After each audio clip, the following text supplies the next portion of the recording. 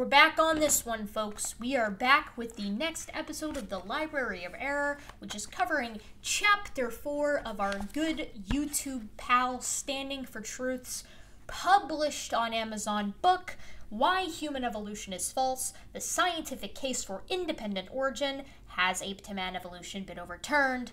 And I'm quite excited to be covering today. This is, we've got a long chapter. This is perhaps the longest chapter in this text, Chapter 4 of 5.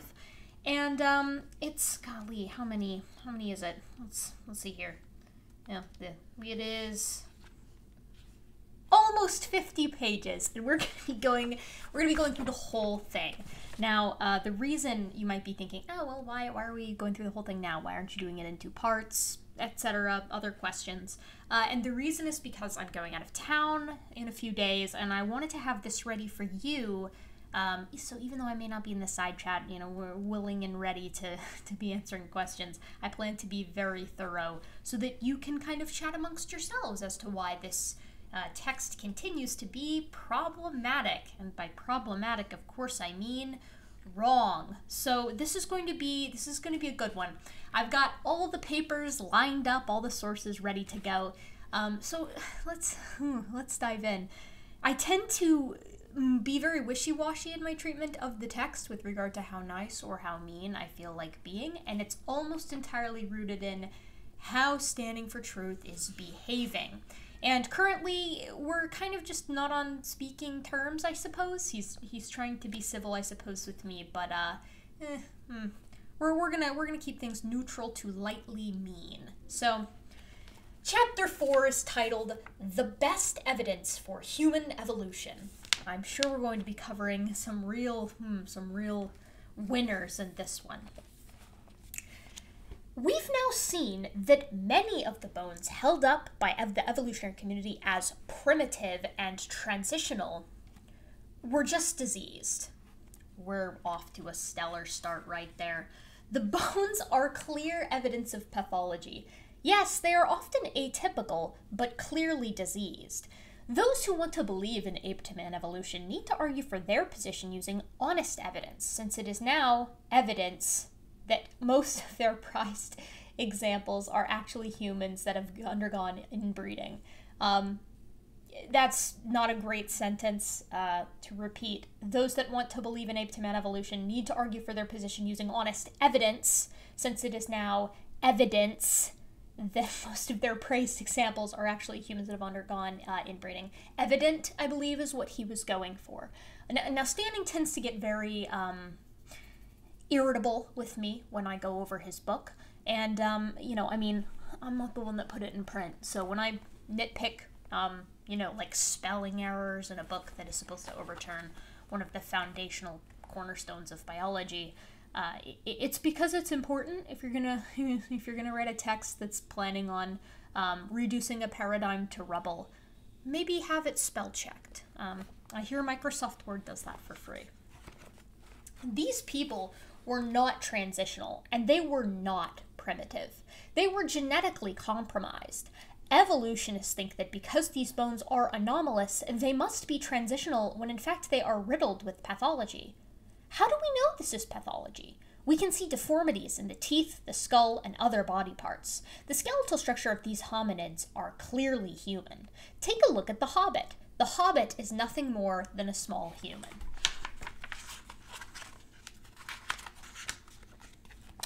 These 100% human people groups are treated as subhuman. However, they are not subhuman. They are human beings suffering from pathology due to isolation and inbreeding, and in the case of the Hobbit, island dwarfism. The paleo experts are in confusion. There is no tree, just a bushy mess. And then he cites, again, the same Eric Trinkhouse paper that we discussed in Chapter 1, the same one that he misrepresented then, that is still being misrepresented now, to show you there, right there. Oops, hold on. Hold on. There it is. There it is. This one right here. Wait, right here. Now, the part that he's highlighted says 75 documented anomalies or abnormalities from 66 individuals spanning the Pleistocene, but primarily from the late Pleistocene, Middle, and Upper Paleolithic, with their more complete skeletal remains.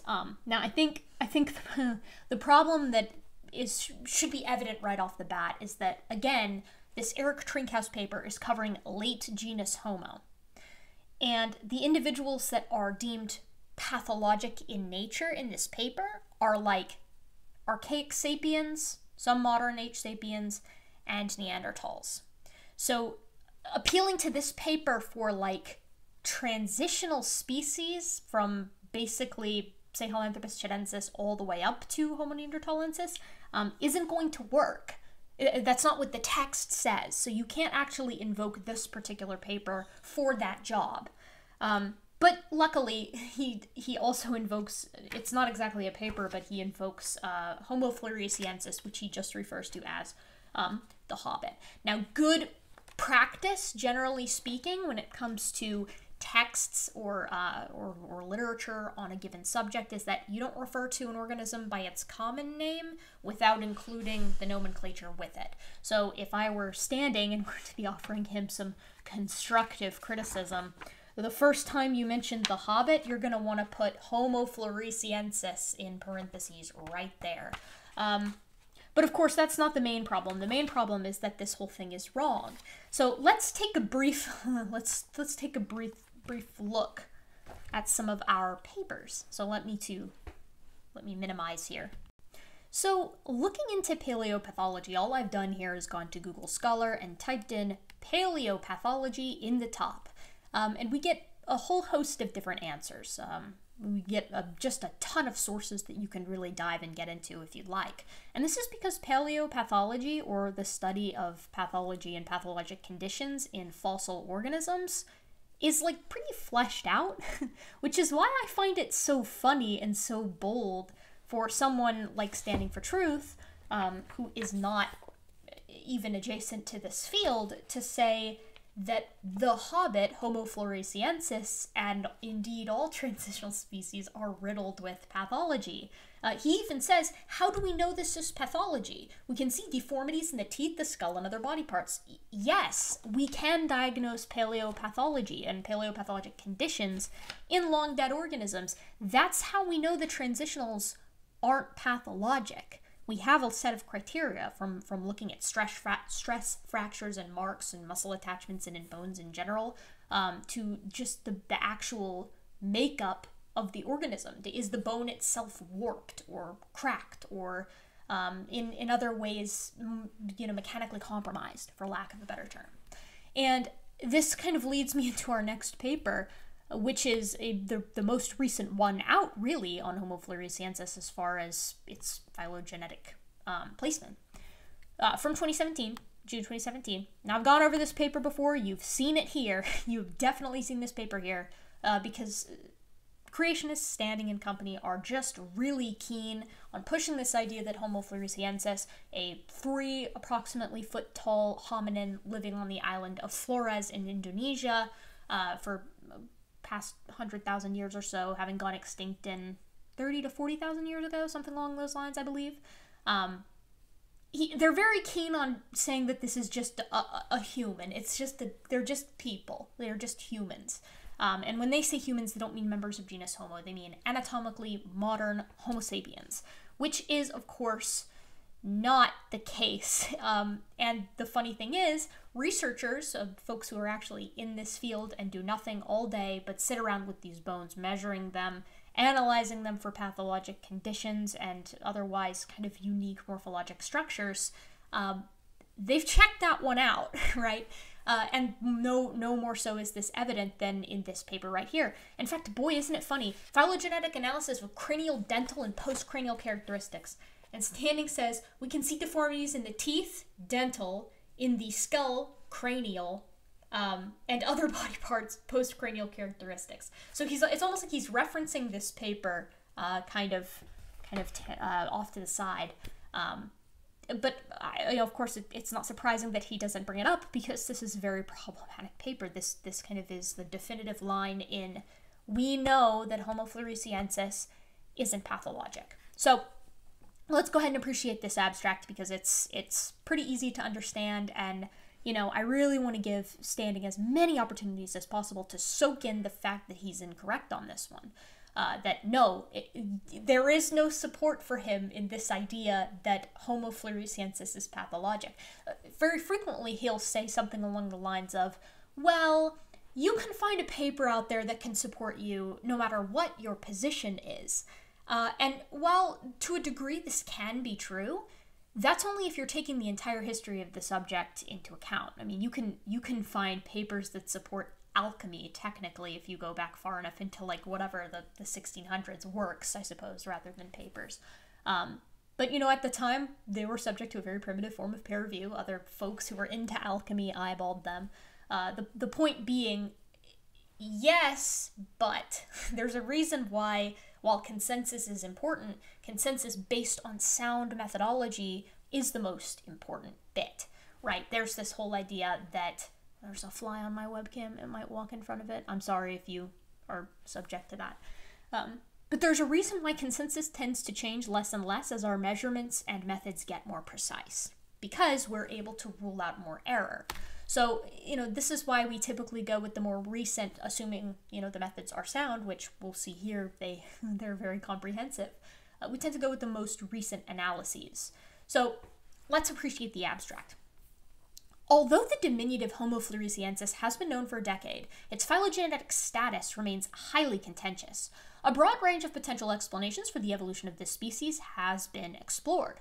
One view is that Homo floresiensis is derived from Asian Homo erectus that arrived on Flores and subsequently evolved a smaller body size, perhaps due to survive the constrained resources they faced in a new island environment. Fossil remains of Homo erectus, well known from Java, have not yet been discovered on Flores. The second hypothesis is that Homo floresiensis is directly descended from an early Homo lineage with roots in Africa, such as Homo habilis. And the third is that Homo sapiens with pathology is the best explanation. We use parsimony and Bayesian phylogenetic methods in order to test our hypothesis. Our phylogenetic data build upon these characteristics previously presented, this is really important, we stand on the shoulders of giants, in support of these hypotheses by broadening the range of traits to include the crania, mandibles, dentition, and postcrania of Homo and Australopithecus. The new data and analyses support the hypothesis that Homo floresiensis is an early Homo lineage. Homo floresiensis is sister either to Homo habilis alone or to a clade consisting of at least Homo habilis, Homo erectus, Homo ergaster, and Homo sapiens. A close phylogenetic relationship between Homo floresiensis and Homo erectus or Homo sapiens can be rejected. Furthermore, most of the traits separating Homo floresiensis from Homo sapiens are not readily attributable to pathology, e.g. Down syndrome. The results suggest that Homo floresiensis is a long-surviving relict of early 1.75 million years ago hominin lineage and hitherto unknown migration out of Africa, and not a recent derivative of either Homo erectus or Homo sapiens. So that's a wrap. This hominin is not pathologic, and it's also not kind of the not been begetted by Homo erectus or Homo sapiens. At least not according to this paper, which the most important part of this paper, in my opinion, that I think is very important for individuals like Standing to understand, is that it's building, rather, upon characters previously presented in support of these hypotheses. So this paper isn't ignoring those who supported pathology back in 2008 or whatever. I think it was actually earlier than that. But rather, it's taking that information and incorporating it into the analysis with more data. This means with the maximum amount of data, right, which is what you're always supposed to do to perform a robust analysis, you can definitively reject pathology for Homo floresiensis. Okay, that's it. So, you know, if someone like Standing for Truth wishes to propose that this is still something that should be on the table, what he needs to do is take this paper and go through it and explain why the characterization of the potential for pathology, or for that matter, the descendants from something like Homo erectus or Homo sapiens, can and should be rejected. And that's kind of it for the pathology. So let's continue here. We know there exist two separate groups. These groups are either ape, Australopithecines, or human. All right, we're going to need a source for that one, big guy. Standing for Truth has been, to date, incapable of presenting a set of criteria that can accurately distinguish Homo hominins from Australopithecine hominins, or Paranthropine hominins for that matter. And that's a challenge that I've presented to him and kind of his company many times. If you're going to say that these are readily distinguishable, why can't you present the set of characteristics that distinguish them? If it's so obvious, as they so frequently and boldly assert, it should be a piece of cake. But it's not.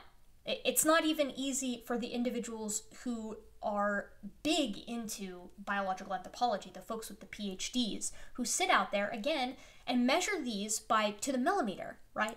Very minute measurements, precise measurements across multiple different specimens. And they argue about where to place certain hominins. You know, some people will say that Homo habilis should be in Australopithecine. Some will say that Australopithecus sediba should be in genus Homo. And therein lies the problem. If the professionals have trouble defining this very blurry gradient, almost like evolution is a continuous process, what makes anyone think that Standing for Truth and Raw Mat can, without a background in the subject? Which is why it's not surprising that they don't present their set of criteria, because they don't have them. Now, Standing, feel free to prove me wrong. Publish a video that says, here's the set of criteria. Boom, it's right there. And I know you haven't done this already, other than that really, frankly, embarrassing thing that Raw Mat published that I made a video of, two-part video of a while back. You're going to have to do better than that. You can see my comments on that in those videos. That, for reasons I outlined there, those criteria don't work.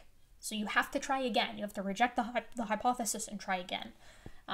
And this isn't like that's just your opinion, man. It's like I backed my statements up with like literature. So you have to do the same if you want to actually be taken seriously on this. This is very useful in explaining to people the facts. Is there a bridge from ape to man? Is there a series of transitions that are irrefutable enough that we have no choice to believe in human evolution? The answer is an obvious no. The evidence in the fossil record supports biblical creation and separate ancestry. There is no clear transition from ape to man. Citation needed, my friend. Of course, he doesn't do that. No, we don't get any of that. Fortunately, in Appendix, Appendix B? Appendix 2, we will get to do Missing Links, revisited by Raw Mat and Standing for Truth, which is going to be quite fun. Because, as we all know, Raw Mat is the epitome of no thoughts, head empty. In this important chapter, we thoroughly refute the best evidence for human evolution. So the spoiler alert is that in this chapter, there is no paleontology. So I don't know that we're refuting the best evidence. Many lines of evidence the apologists of human evolution will look to are simply agnostic to the creation versus evolution debate, since both models can explain the data.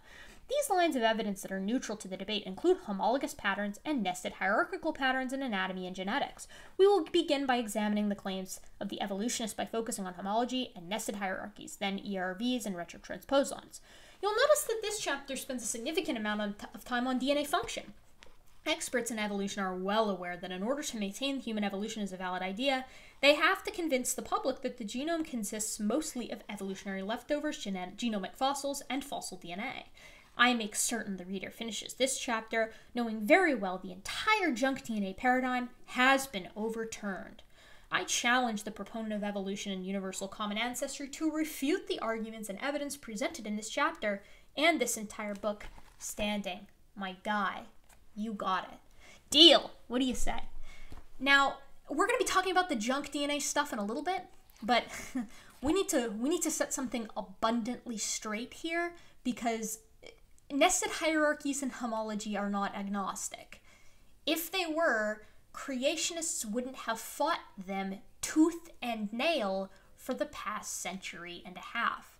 You won't find a paper prior to, or an article, since creationists don't really publish legitimate papers that often. You won't find anything, any literature prior to probably 2008, I would even say 2010, that is written by a creationist that is even neutral to the idea of nested hierarchies, homology, and to extend that outward, transitional species. They just outright say that these things don't exist and have been doing so again, for like a century and a half, it has been a very recent tactic by the likes of Nathaniel Jeanson to say, no. Creation can explain that evidence as well. And it's important to appreciate that it's not about accommodating the evidence. It's not just about that. If you've got two hypotheses, one is evolutionary theory and one is creationism. And evolution says, a century and a half ago, say, you know what? Homologies, nested hierarchies, and transitional species, this is something that we should find if evolution is indeed correct. Creation, on the other hand, said, nope, we won't find them. Nice try, it's not going to happen. Wipe our hands of that. Checkmate, Evo idiots, or whatever John Maddox is memeing about these days. And then, lo and behold, we find homology, we find nested hierarchies, we find transitional species. So you can think of that as a negative prediction for creationism and a positive prediction for evolutionary theory. And I say a positive prediction, it's really hundreds of thousands of predictions that have come to fruition in various lineages. And that's not exactly agnostic takes, right? It isn't until 2010 that creationism finally says, holy shit, this is really here and we have to do something with it. So they changed the model to accommodate the evidence. Accommodation is not the same thing as testable, accurate predictions, which, as Standing for Truth says multiple times in this very text, is the gold standard of science. So no, these things are not agnostic to this discussion. Not when your side, quote unquote, as small and irrelevant as it may be, has been saying that these aspects of science don't exist. They just aren't real for decades and decades and decades. So, you know, you can try to push that as much as you want, but that's not going to hold. Everyone knows that creationism has been dragged kicking and screaming into the 2010s to appreciate the nature of transitional species and homology and nested hierarchies. So let us continue. I suspect once again they will resort to rescue devices. He cribbed rescue devices, by the way, again, just to remind everybody, from Replacing Darwin, and paleo experts comes from Contested Bones, both of which are just high cringe. We will also have a look at the human chromosome 2 fusion. This is just a brief overview of what should be expected in this human evolution demolishing chapter. This chapter will be more than comprehensive and sufficient enough for any serious creationist to utilize in discussion and debate. Good, I'm excited, but I've already read it, and it is not those things. It is a fact that humans and chimpanzees share much in common when it comes to anatomy and genetics. Should this really surprise anyone? If we were to pretend DNA sequencing technology did not exist, it would still be apparent that we share many similarities with the great apes. Yes, creationist father of taxonomy Carl Linnaeus recognized this. He famously said, this is the paraphrasing, but I can provide a link in the description, and I can think of no reason to separate man from simian or simian from man, lest I bring all of the theologians upon me. Maybe I ought to by virtue of the discipline. So he's basically saying, look, I can't think of any reason why not to include humans with the rest of the apes, but I really don't want to piss off the other creationists, so I guess we'll just go ahead and do it. Without ever looking at the DNA of humans and chimpanzees, we would easily conclude that we share so much in common just by looking at appearance. We are both mammals. I put good. That's good. We share similarities in basic body structure, both have binocular vision. Similarities in anatomy, physiology, and genetics can either be explained by a common designer or a common ancestor. This is true, kind of, because the way that he's actually about to kind of describe this, it creates a lot of issues. You ready? The Chevy Malibu and the Honda Accord show numerous similarities. They both have a windshield in the front and doors on the side. They're both sedans with a certain height from the ground and feature many countless features such as sound systems, heated seating, navigation systems, backup camera, etc. Human engineers built in homologous patterns because it works. A common design for a common purpose. Proponents of evolution seem to only want to focus on the similarity. Yes, let's talk about the differences, but first it's important to appreciate and point out that you can't use car similarities as analogous for nested hierarchies. The reason common design doesn't work as an appropriate counter is because design doesn't have heritable traits. Like, there is no mating in design. There is no mating and a trace of crossing over altered genetics and shared genomes among closely related cars, so to speak, you could perhaps argue that the blueprints act as the DNA. You could say, look, these two cars have very similar blueprints. They're just made by the same designer. It's not like it was common descent. And I would say, yes, okay, sure, that does work. But the problem comes when these guys will look at two very similar genomes and they'll say, okay, well, these are separate, these are examples of separate design. And they'll do that for like humans and chimps. But then they'll look at two very similar genomes and say, no, these are the same, and they're for two different humans. Where's the line? Where does a similar genome change from being common ancestry, as in humans, Neanderthals, or even a father and a son, versus common design? How can you distinguish the two? Hold on just a sec. I'm going to grab a water here. So he continues onward. He says, look at the differences in human and ape feet, for example. This would be analogous to saying, look at the difference between dog and canid feet, for example. The great apes have feet that resemble hands, and this structure is beneficial for grasping purposes and for swinging from trees. Human feet are built for upright walking. Once again, without even looking at the DNA, we can easily tell that there will be several similarities based on outward appearance. As biblical creationists, we are constantly asked the questions, why are humans so like the chimpanzee? Why are humans more like the chimpanzee than they are to a dog or a fish? It is expected that we would share more in terms of DNA similarity with the chimpanzee than we would a whale or a dog, or for the same reason we share more in terms of anatomy and physiology with the chimpanzee. We are more similar in anatomy and physiology to the great apes than we are to a fish, and so we should have more similarities genetically. This should not be a surprise to the evolutionist, nor should it surprise a biblical creationist. These degrees of similarity in no way, shape, or form demonstrate that humans are related to the great apes. Homology is agnostic to this debate. So there are a couple of things that I find very interesting here. First is this kind of emphasis that eyeballing something is good enough, right? You can eyeball it, look at it. You can just look at them and see that they're similar in some ways and different than others. But the problem is, again, the reason why design doesn't work in the same way that evolutionary theory does is because design doesn't incorporate principles of heredity. So yes, humans and chimpanzees are built very similarly. We have many of the same features. And for that reason, you would expect there to be a certain level of similarity because we are indeed built the same way. It's in the same way that a blueprint for two different skyscrapers might look very similar when you're looking at kind of the bones of it, the bare bones of it. But the problem, again, is that common design can't account for like lineages, right? So humans and chimps share a whole lot of DNA based off of just what makes us up, but we also share heritable elements, so elements that can only be passed on through heritability. And creationists, again, will be quite fine with saying, well, all of the great apes are in the same group. And when you say, well, why are they in the same group? They'll say, well, look at their genetics. They share a lot of these transposable elements, for example, and they look the same. But the second you take humans into account, bearing in mind that humans share more genetically with chimpanzees than either species does to gorillas, then all of a sudden it starts to be, well, come on, we need to appreciate the differences. So let's take a moment to appreciate hominin feet, or rather, in this case, we're looking at hominid feet. So these are the feet, right, of Homo sapiens, Pan troglodytes, gorilla, and Pongo pygmaeus. Now, these individuals are hominids, right? So humans, chimpanzees, gorillas, and orangutans. Now, of these, you'll notice that all are kind of unique. In the human's case, the big toe, the hallux, is in line with the rest of the digits. In the case of the chimpanzee, it jets out to the side. In the case of the gorilla, it jets out to the side less than in the chimp, almost more like the human, but it is indeed curved, right? It doesn't bear the same straight posture that human and chimp hind feet do.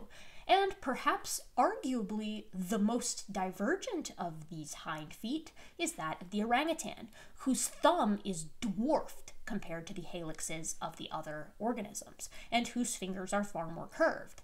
Now, if you look at this, anybody who knows anything about like anatomy and physiology and locomotion can look at these feet without knowing what the animals are that they belong to, and then they could say, suppose we're talking to some kind of alien paleontologist. They would be able to say that this organism is going to be a biped, or at least it's going to be bearing a lot of weight on these feet because it's got this strong inline hallux for transferring weight.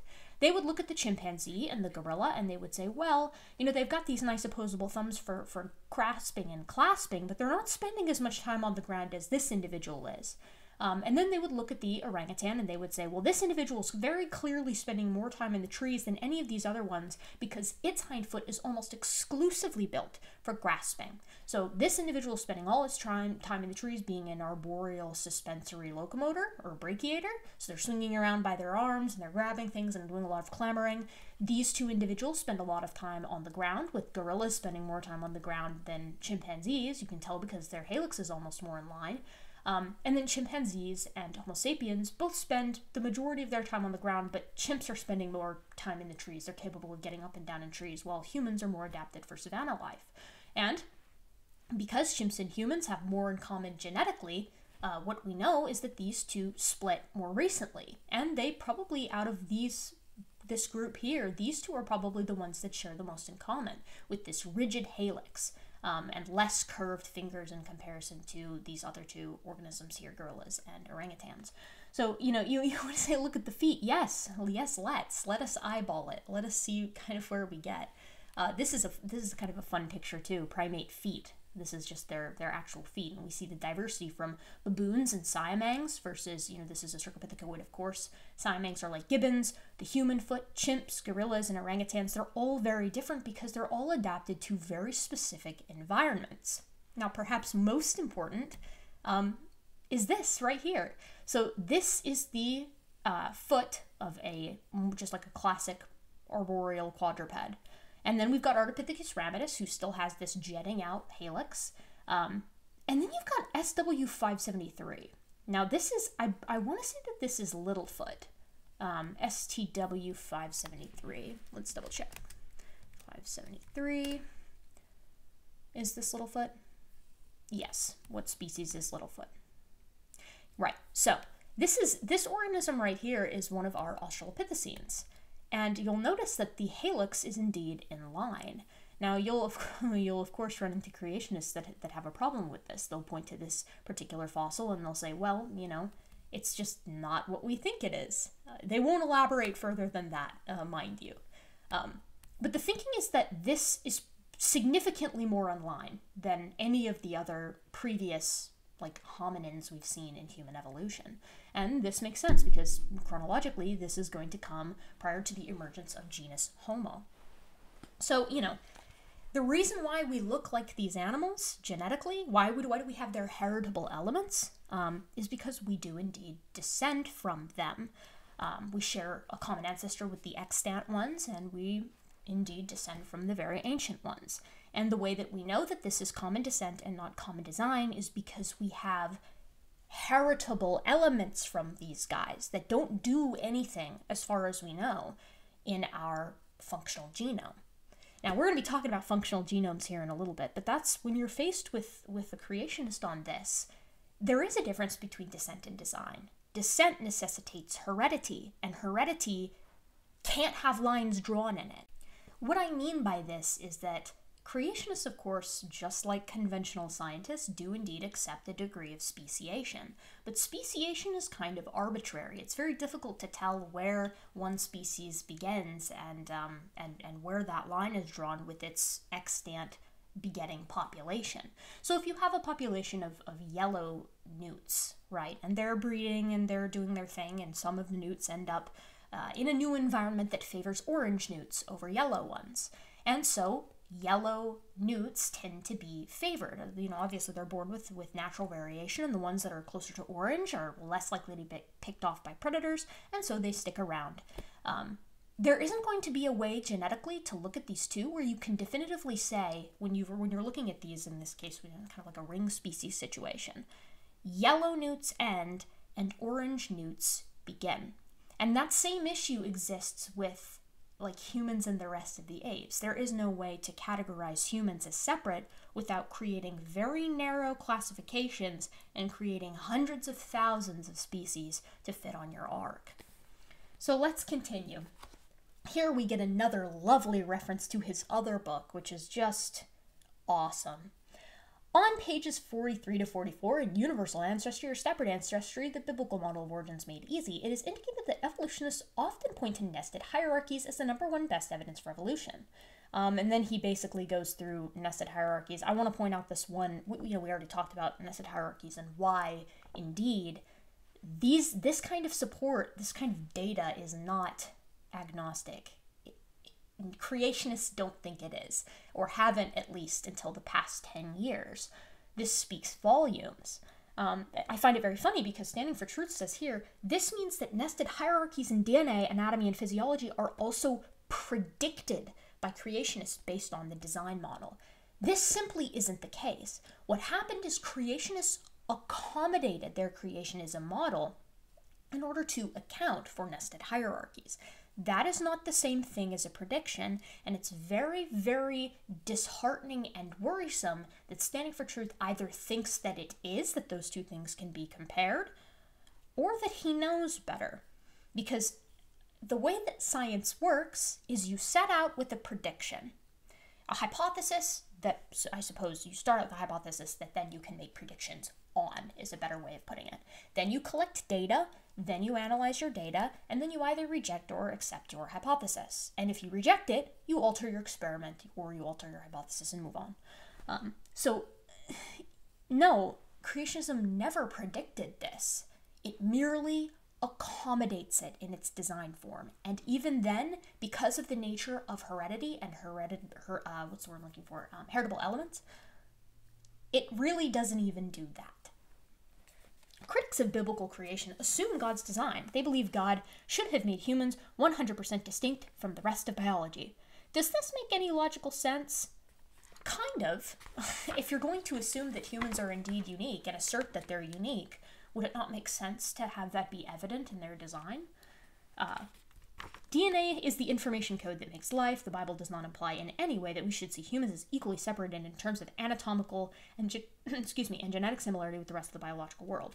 So then isn't it strange that these individuals, creationists, seem to rail so hard against being apes? Now, I know for a fact that the author of this book, Standing for Truth, accepts that humans are apes, which is a good step. I always like to bring that up because it's such a good step, and I'm very proud of him for making it.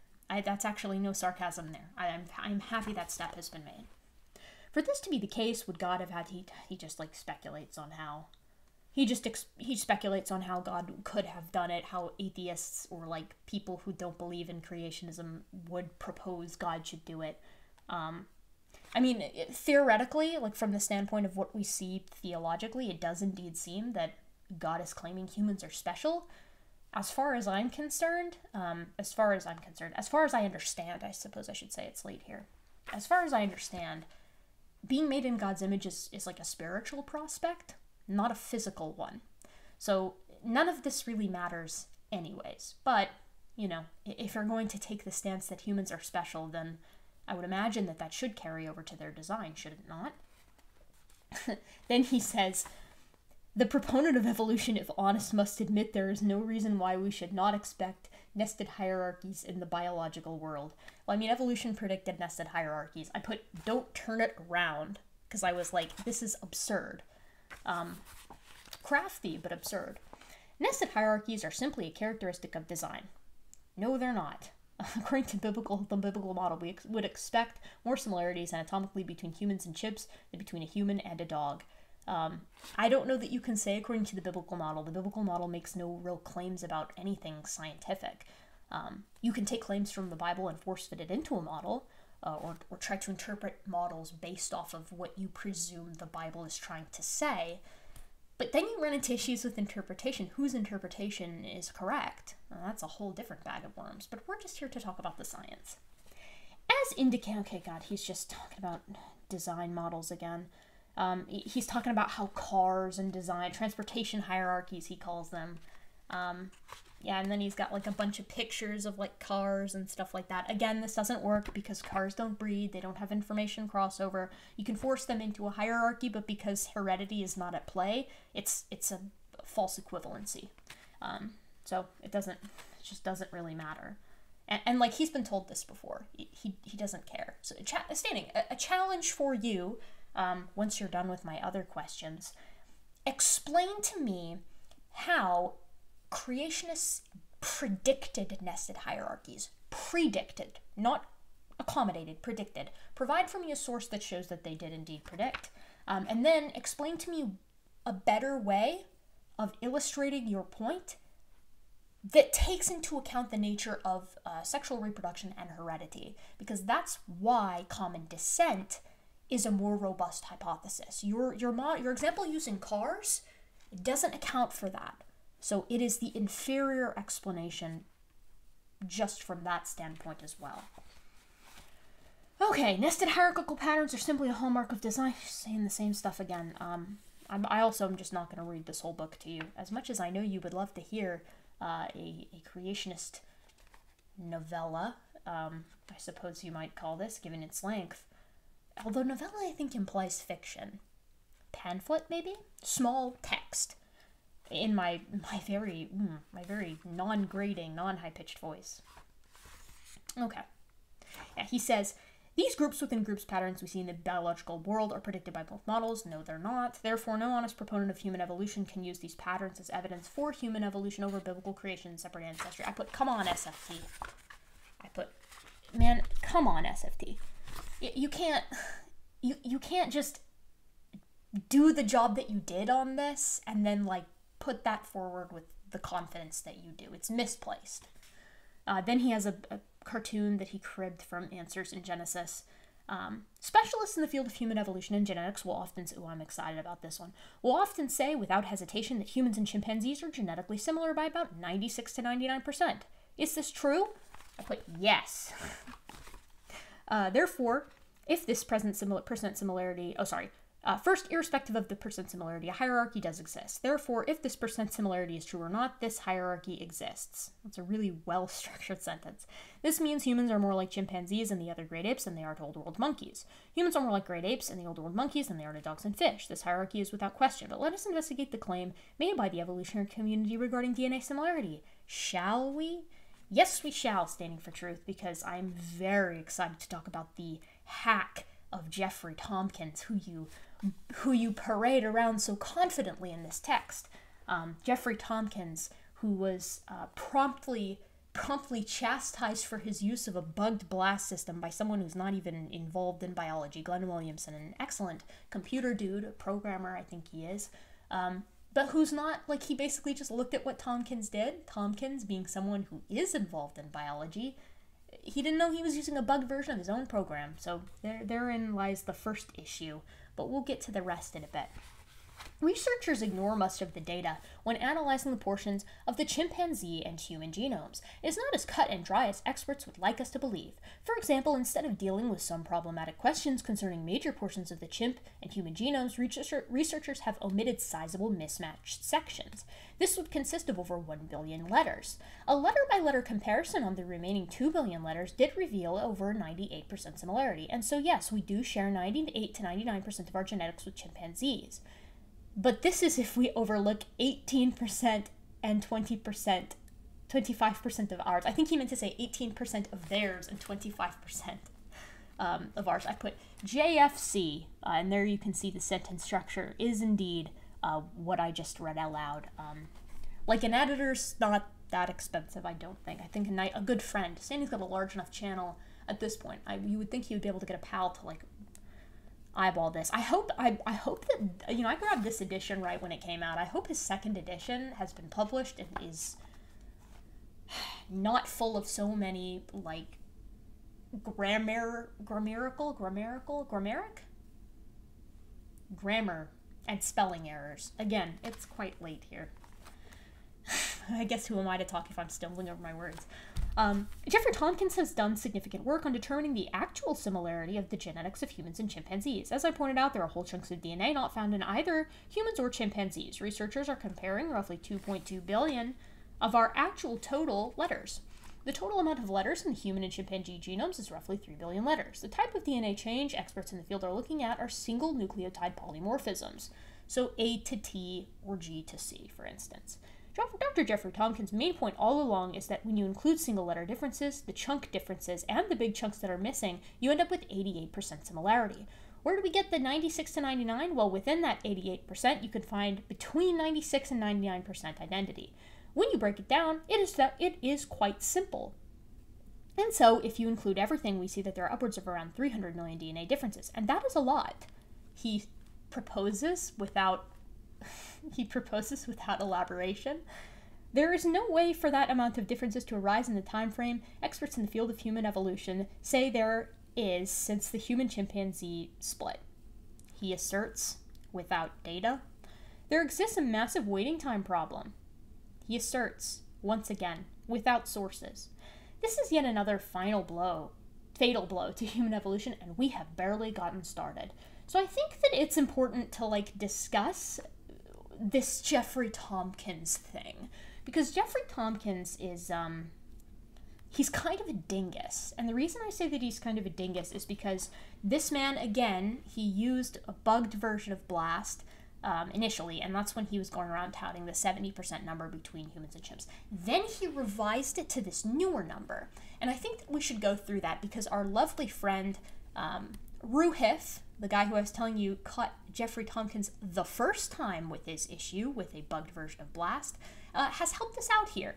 I've pulled up his video here where he kind of discusses the problem, the issue, and he's looking at Tomkins' paper. So let me show you which paper he's using so that you can go about and find it for yourself if need be.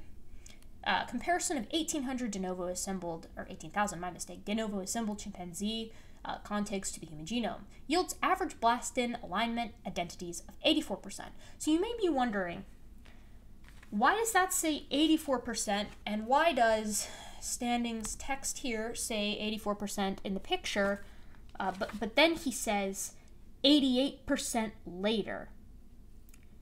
And the answer is, I'm not sure, because I'm not 100% certain that Jeffrey Tomkins is, using that 88%, I don't think he's quoted as using 88%, but I suppose we should check that out real quick. Are you ready for a really fun rabbit hole?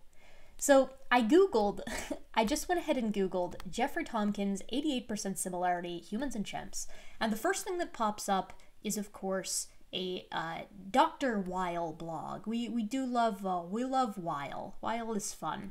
And he essentially is just praising the heck out of Jeffrey Tomkins for this new 88% study. And he notes too that, okay, we're definitely using a non-bugged version of BLAST. As a result, Dr. Tomkins redid his study using the one version of BLAST that did not contain the bug. His results are shown above. And then he presents these results, which show, oh, look, along all the chromosomes with human percent similarity, they all seem to be at or below 90%, most of them below. So, golly, that looks a lot like 88%, doesn't it? And of course, here's Jeffrey Tomkins over here, kind of down a little bit, discussing it more in depth on answersingenesis.com, which you can check for yourself. And then I thought to myself, 2015, eh? Oh boy, that sure is strange. Because the one that Roohif is looking at is from 2018. And this one suggests 84%, and it's on very specific aspects of the genome, it appears, rather than what he had done previously. So this is kind of strange, right? Initially I was like, well, that's quite odd. And I scrolled down a bit more, and I see uncommon descent, which, as you'll see momentarily, is an ID website. So intelligent design. And as I'm reading it, I noticed that the author of this intelligent, design blog from 2015, again, so none of this is the same as what was going on over here. This is something entirely different. So Standing is indeed, he's discussing the work by Jeffrey Tomkins, and in the same paragraph, he's discussing the 88% similarity, and he's, or not in the same paragraph, rather, on the same page, he's discussing the 88% similarity, and the 84% picture. So I'm not 100% sure why he chose to do that, but let's investigate both, because I think that would be thorough. So this is really fun. This is an intelligent design blog titled Uncommon Descent, serving the intelligent design community. And they have this fun little blog titled Human and Chimp DNA. They really are about 98% similar. They start by kind of dunking on Dr. Weil and recapping the entire situation, where Dr. Jeffrey Tomkins abandoned his claim humans and chimps are only 70% similar in favor of a revised figure of 88%. But even that figure is too low, according to the man who spotted the original flaw in Tomkins' work. So once again, that's this guy, Roohif, over here, who has been doing the legwork on dunking on Jeffrey Tomkins' poor methodology for the past several years. We'll come to this in a moment. So he talks about what Dr. Weil mentioned, and we already kind of went over that, where he goes over how excellent Tomkins' new work is. And then Glenn Williamson kind of swoops in, that's Roohif, and he swoops in and kind of discusses it a little bit. And as he continues onward, he decides to get into it a bit more. So what was wrong with Tomkins' new study? I'll let Glenn Williamson explain. Now, this is after, of course, the previous update of the story, which is in an update at the top of his post, Dr. Weil now admits to having cold feet, even about a revised 88% figure.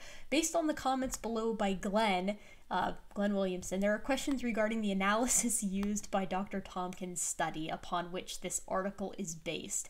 Until Dr. Tomkins addresses these questions, it is best to be skeptical of his 88% similarity figure. So this is very funny to me, because Weigel was the one who came out guns blazing for Tomkins, and then he's like, ooh, my man done screwed up again. That's what seems to have happened here with our pal Jeffrey Tomkins. So how did he screw it up this time? The first time he used the bad bugged blast, but what did he do this time? Well, Roohif lays it out for us. He says, as I've laid out many times, this is the way that Tomkins did the study. If there is a single base pair indel in the middle of a 300 base pair sequence, Tomkins will say this is a 50% match. Tomkins is most certainly aware of this, yet he chose to publish it, and I think that says pretty much everything. So I hope it's evident why that's problematic, but let's go ahead and let me go ahead and illustrate it a little bit better. Suppose we have a sequence. I wonder if I could do it on here. I'll just do it. Let's try Google. This is going to be kind of a funny way to do it. Google Translate. Okay, so suppose we have a sequence ATTAGCCA. Let's see, 1, 2, 3, 4, 5, 6, 7, 8 letters, right? If Tomkins were looking at a sequence of DNA, this particular string of base pairs, and this is the chimp, and then this is the human, ATTA, and then let's say there's an insertion, right? We get C, and then everything is shifted, GCCA. So this guy got inserted right in the middle here, and then it continues on its way. Tomkins would consider all of this asimilar, right? Because this is matched with the G, and that with the C, and that with, like, this would screw up the entire situation in Tomkins' eyes. These would not be, in this case, like, let's say we use 10 letters instead. They wouldn't be 90% similar because only one letter is different and everything is shifted. They would be 50% similar because only the first half is identical. So that doesn't really work. That's not really how any of this works. And that's why he says that there's a single base pair indel in the middle of a 300 base pair sequence. Tomkins will say it's a 50% match. Another commenter, Ace of Spades, I believe Ace of Spades is from the Reddit days. The obvious thing that Tomkins hasn't done with his blast analysis I talk about here, there are a few cases in which no match will be found because the entire sequence appears de novo in chimpanzees as a result of a single mutation, or because humans have a large deletion which other primates don't. Deletions like this also occurred in a single mutation. Tomkins would count both of these as being a 0% match, or 600 effective mutations if the sequence he was searching for was 300 base pairs each. In reality, this represents 2 mutations. So, 300 times too many. So, the author of this blog, an ID-friendly blog, an ID-promoting blog, says, I'll let Glenn Williamson have the final word. If you're comparing 2 300 base pair sequences, and one of those sequences has a single indel smack bang in the middle, Tomkins counts it as 50% identical. I've told him twice he cannot use ungapped and then calculate the result this way. He can only do one of two things. Use ungapped, which ignores indels, and therefore he can only report the substitution rate, or allow gaps, and this is what he fails to mention in his paper, get a result of 96.9%, because Glenn did the calculations himself. And this is using a very conservative method of calculation as well, since it counts a 50 base pair indel as having the same weight as 50 individual mutations. If you counted 50 base pair indels as a single event, which it probably was, the overall results would be pushed towards 98%, which is a figure usually thrown around anyways. So... And in a comment later on, let's see, titled Chimp and Human DNA versus Sophisticated Nonsense, we find that Tomkins, I've actually written a paper on Tomkins' 70% result, and attempted to get it published in the Answers Research Journal. Obviously, they're not having a bar of it. Tomkins, the sole peer reviewer, and he's currently refusing to provide any critique of my work.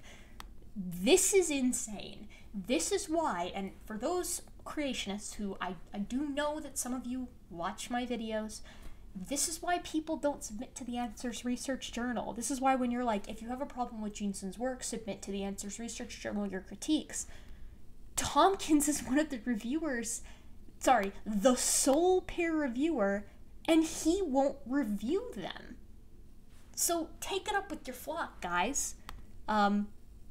Now, thankfully, Tomkins' latest article in the Answers Research Journal, this is at the time of 2015, acknowledges Williamson's work in a single sentence. However, in 2014, he talks about using a bug and personal communication. So, you know, a submitted article only counts as personal communication. Perhaps Dr. Tomkins needs to be a little more upfront about giving credit where credit is due and acknowledging his mistakes. At any rate, the ball is in his court, and his latest 88% similarity figure warrants skepticism. I have to say that Dr. Tomkins' methodology sounds rather suspicious to me.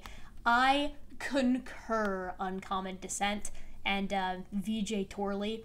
This is indeed very suspicious. So you can catch this paper. It's pretty easy to find the original human and chimp comparison and like chimp genome sequencing. This I wanted to talk about as well, because another thing that, before we move to the next bit, one thing Standing for Truth mentions that a lot of creationists tend to mention is this idea that the human and chimp genomes are only 96 to 99% similar if you're comparing if you're overlooking 18% of theirs and 25% of ours. There is a portion of that is due to the fact that the genomes are different sizes. You can't compare aspects that are different sizes necessarily. You can only compare the matched portions and see, how they kind of line up. But the other issue with this is that neither the human or the chimp genome have been completely sequenced. In fact, no mammal genome has been completely sequenced in the sense that we've hashed out every single letter, which is covered in this 2017 article covered by Craig Venter. It's fair to say the human genome was never fully sequenced. Craig Venter told Stat, the human genome has not been completely sequenced, and neither has any other mammalian genome as far as I'm aware, which is true. Now, that was by George Church, not Venter. And they discuss down here the reason. It's difficult. That's between difficult or impossible to do if the chunks, the bits that haven't been sequenced, contain a lot of repetitive elements, such as TTA, blah, blah, blah, blah, or TTAATA 3 times. The problem is when you have the exact same words, it's hard to assemble, said Lander, just as if a jigsaw puzzle pieces should the exact same blue sky. So the point of the matter is that the bits that aren't sequenced because they lack a function as far as we are aware. We know that the human genome is not 100% functional. We'll get to that later, which it serves to reason that if we know it's not 100% functional and these bits aren't doing anything, they're not showing any function, that they're probably non-functional. And they're essentially these little short tandem repeats that are very, repetitive. I just said short tandem repeats. Again, it's late here. But as I said in my previous video, it's looking like the more that we analyze, because there are people pushing that we just go ahead full throttle and do the whole thing, that the human-chimp similarity is going to continue to rise, which is interesting. I don't know how that's, it would have to be by tiny percentages, since, there's only very small portions really of the human and chimp genomes that aren't actually sequenced. It's not actually this 18 and 25% because some of that is due to the fact that the genomes are different sizes.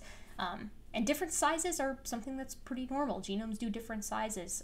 If memory serves, there are human populations who are vastly genetically different, obviously still humans, whose genomes are different sizes. It doesn't necessarily mean anything. It just means that they're different sizes. Usually it's in these areas of useless junk DNA that kind of get chopped off. But let's continue. Let us consider for a moment Tomkins' most recent work from 2018, where he talks about the de novo context to the human genome. Now, he comes up with this 84%, which is funny. And Roohif kind of gets into the weeds as to why this is kind of bonkers. I mean, I know this should come as like no surprise, but Tomkins isn't awesome at like genetics, which is kind of not that great since I'm pretty sure he's a plant geneticist. Let's double check. Jeffrey Tomkins, plant geneticist. Yep. Plant science and genetics. So his PhD's in general genetics. He does plant genetics, though. I should probably specify that. Is this ever going to load, do you guys think? There it is. Similarity. Winner. So, here's what Tomkins did this time. This column is the percentage identity. So this is actually the identity of similarity between two different sections of DNA. So you've got a human section and a chimp section, and you line them up, and you get this percent similarity, which is 97.596%. And then for the next section, you get 69%, nice, and then 80, 79, etc., etc., etc. And he comes up with this 84.39% total. There's just one problem. This isn't weighted correctly. The math isn't done appropriately. He's treating all of these query lengths as if they are equally important, despite the fact that all of these enormous portions down here, where we've got 98, 98, 98, 98, 97, 98, 98, 97, 98, 98, are all 1 million to 2 million to almost 3 million base pairs in length, whereas these 66 are 1,000 in length. And that's not great. Roohif kind of outlines the problem with this math equation here. He says he takes his car out last week. First he drives from Sydney to Melbourne. That's a long time, 8 hours and 49 minutes. And it's about 1,748 kilometers, and he uses 174.8 liters of fuel. So he gets a fuel efficiency that's 10 liters for every 100 kilometers, or 23.5 miles per the gallon. And then the next day, he drives again, and he takes his car to the local supermarket. He drives 2 kilometers, uses 0.32 liters of fuel, and his fuel efficiency is much less excellent at 16 liters per 100 kilometers, or 14.7 miles to the gallon. Now, he points out that Tomkins isn't really doing his math correctly, because if we were to actually try to find out what the overall fuel efficiency was, this is what that equation would look like, right? This is how everything would be weighted based off of distance. He puts a little check mark there. But what Tomkins does is effectively weight everything equally, which isn't right, because 8 hours and 49 minutes and 1,748 kilometers should not be weighted the same as 2 kilometers and 0.32 liters of fuel, taking a much shorter period of time because you're just going down the road. And he puts wrong. This is what Tomkins has done. I'll put this link in the description so you can kind of get a better idea. So what I'm trying to say here is Jeffrey Tomkins is an inept geneticist. He's had 3 chances to do this. The first time he came up with the 70%, he was using a bugged version of BLAST. Then, in 2015, he fixes everything, gets 88% similarity, comes to find out that he is not actually calculating it correctly because he's counting 50% similarity for a single indel which only shifts things. That's not how identity works. That's not how comparative genomics works. That's not how it works in humans when we're trying to find out paternity. That's not how it works when we're doing animal breeding or things of that nature either. It's not correct. And then, of course, here is this last time where he gets an 84%, or 84.39% here in the year of our Lord 2018. And this time, he doesn't weight his numbers correctly. How grand. This guy doesn't know what he's doing, and Standing for Truth is using him as an authority figure. So, again, to quote our friend at the Intelligent Design blog, Uncommon Descent, it does indeed seem that humans and chimps are 98 to 99% similar. Case closed. So let's... sorry, Tomkins. It's not our fault that you're bad at your job.